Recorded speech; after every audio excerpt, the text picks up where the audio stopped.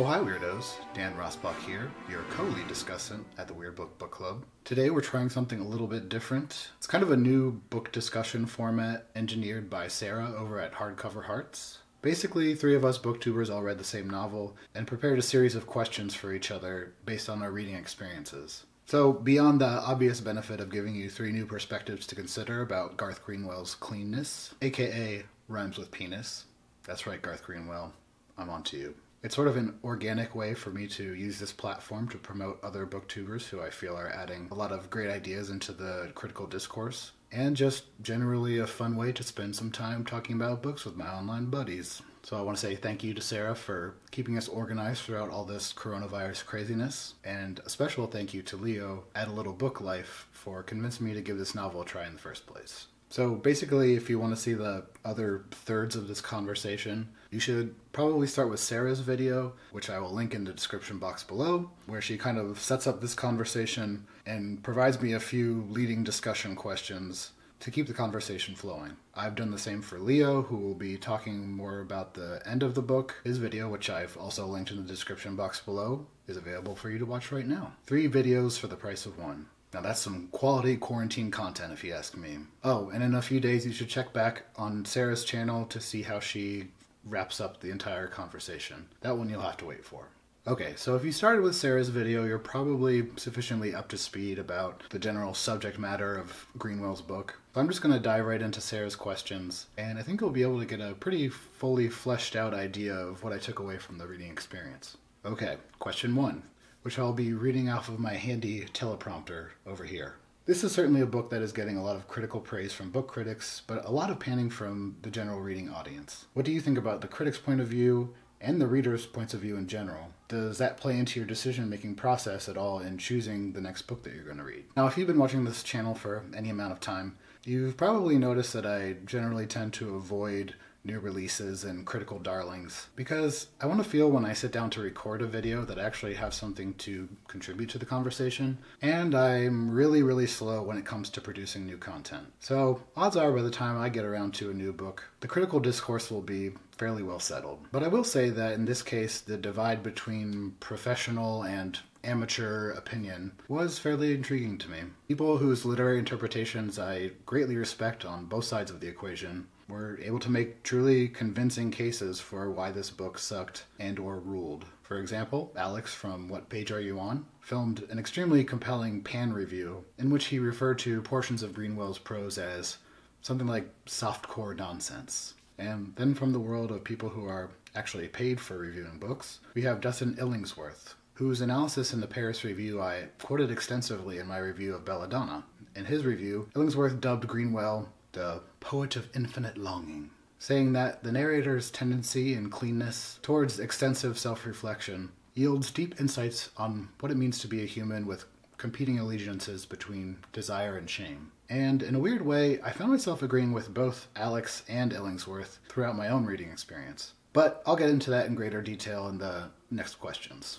But to sort of wrap up what it was about this book's reputation that made me interested to read it, you should know that, being an inveterate pervert, I was really curious to see what it was about the depictions of sexuality in this book that were making so many people on YouTube uncomfortable. And spoiler alert, I have apparently reached a degree of sluttiness which makes me immune to even the dirtiest mainstream fiction. So that felt both like a personal accomplishment and a valuable reference point for the future. Alright, next question. This book is structured as a series of short stories or vignettes that, while they all occur from the same character's point of view, they're not actually arranged chronologically. So how do I feel about that structural choice? And I have to say, I think it was executed quite well. Greenwell is able to signpost his temporal shifts in a way that always felt natural and never really took you out of the plot. And coincidentally, some of the best books I've read so far this year have been nonlinear. For example, Nazi Literature in the Americas by Roberto Bolaño, or The Street of Crocodiles by Bruno Schulz.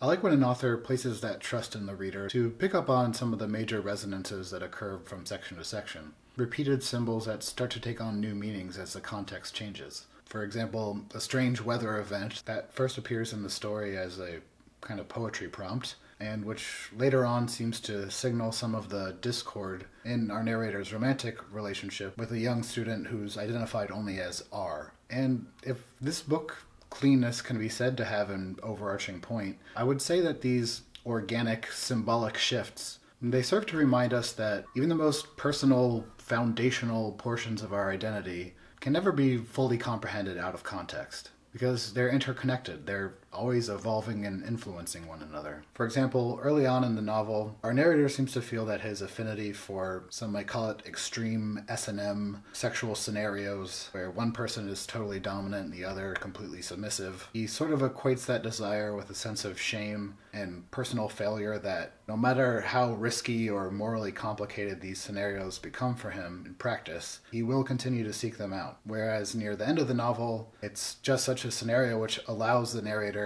to experience this total moment of catharsis, where this ultra heightened sexual situation actually allows him to access and expel many of the negative emotions that kind of had him trapped in this endless cycle of self-loathing. Now, for slightly less complimentary reasons, I also think that the non-sequentialness of this book worked in its favor, because if it were structured chronologically, the middle portion of the novel would actually come first. And that central portion of the story was actually the least engaging part of the book for me overall. So if that, in my opinion, weaker portion of the book had been presented first, I think it would have presented a much larger hurdle for the rest of the text to overcome. But by the time it emerged in the middle of the novel, I was already sufficiently sold on the strength of Greenwell's writing overall, and so I kept moving forward with an optimistic attitude that he would eventually be able to do something more interesting with this material later on.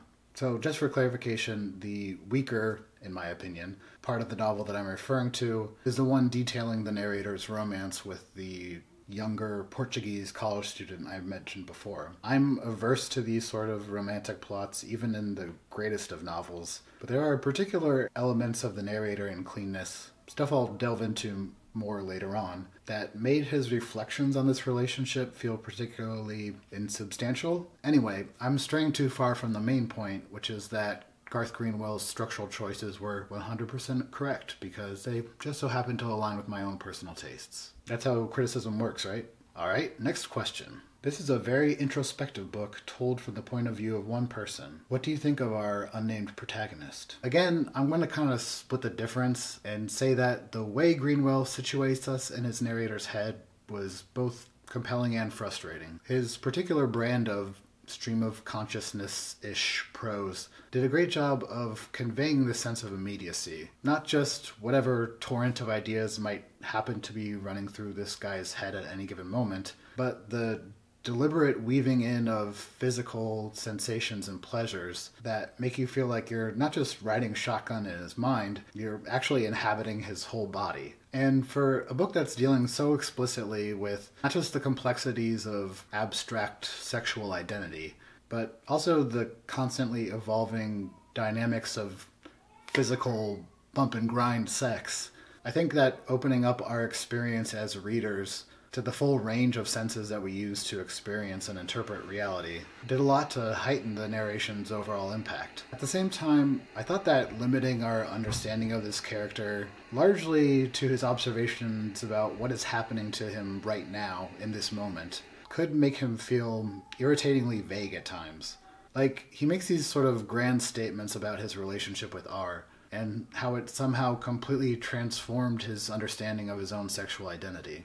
That, for the first time in his entire life, with this one special man, he was actually able to experience lust without any sense of shame. Thus, the cleanness of the title. To which I would respond, but, like, why? What in his past had so deeply ingrained this equivalency between desire and dirtiness in his mind? What beyond his desire for a lasting relationship with R, as opposed to something more one-night standy, is so challenging to this preconceived notion that sex, particularly gay sex, and even more particularly kinky gay sex, must automatically equal guilt? We have absolutely no idea.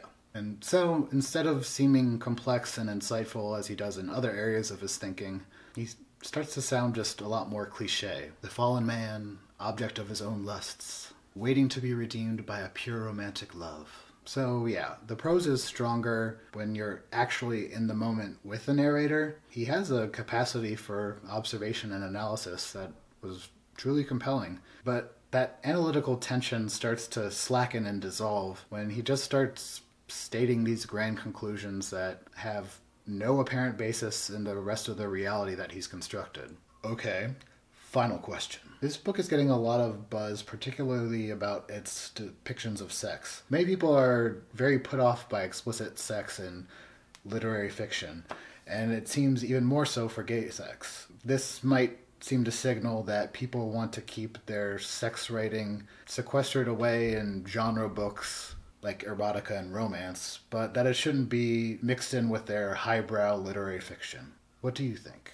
Yeah, that strain of critical discourse, I believe, reveals more about the reader and their tastes and their own comfort level engaging publicly with sexual topics, because people are going to see a review and maybe you're admitting to your audience that you saw some deeper meaning in this hardcore S&M scene, and like, what if they start to think you're some kind of degenerate pervert for trying to take this smut seriously? It's way easier and socially safer, probably, to dismiss it altogether and say, this does not belong in literature. But for comparison's sake, let's place this in the broader context of media entertainment that millions of people around the planet regularly consume and enjoy.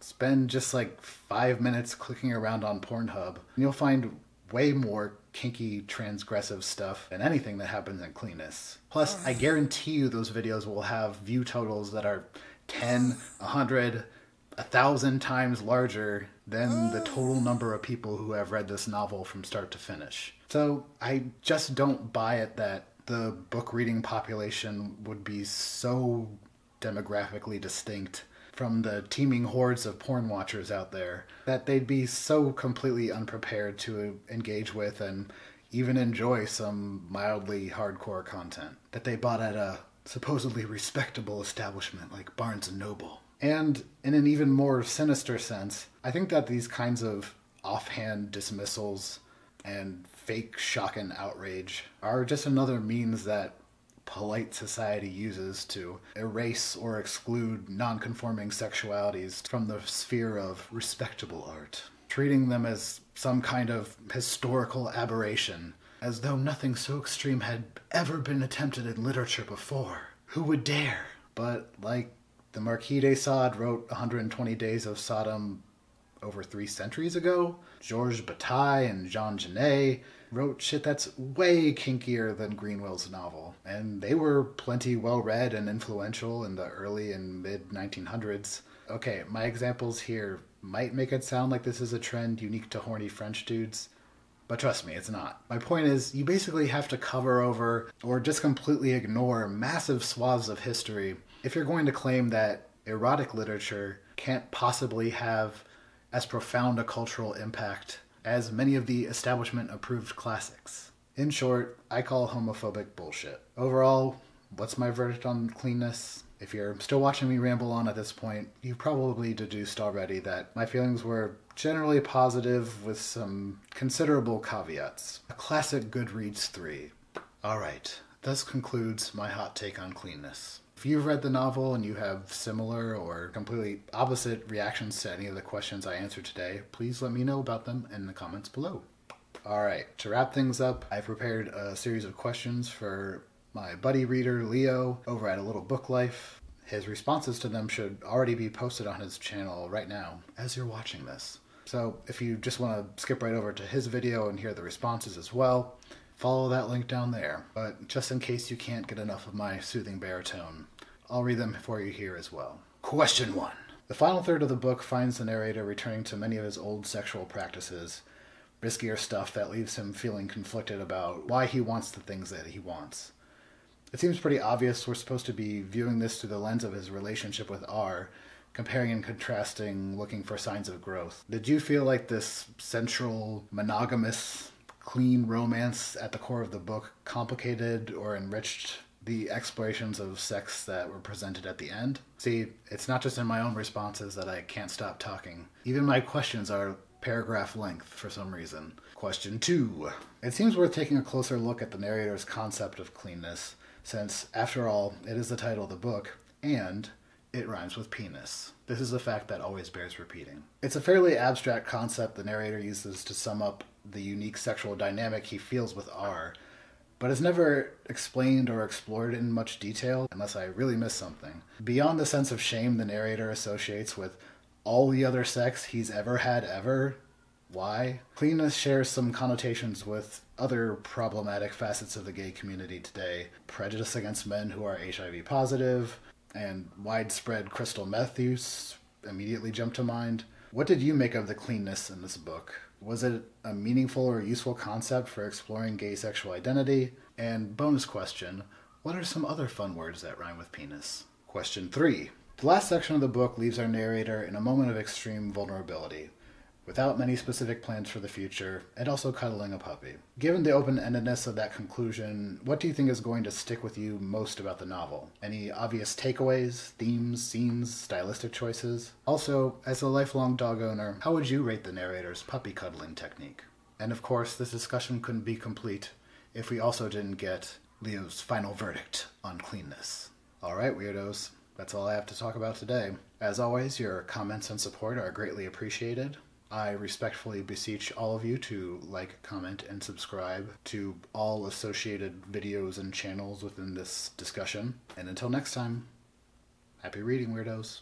You're a permanent figure of jacked up sorrow. I want you to love me. You send me a coffin of roses. I guess that's the way that things go these days.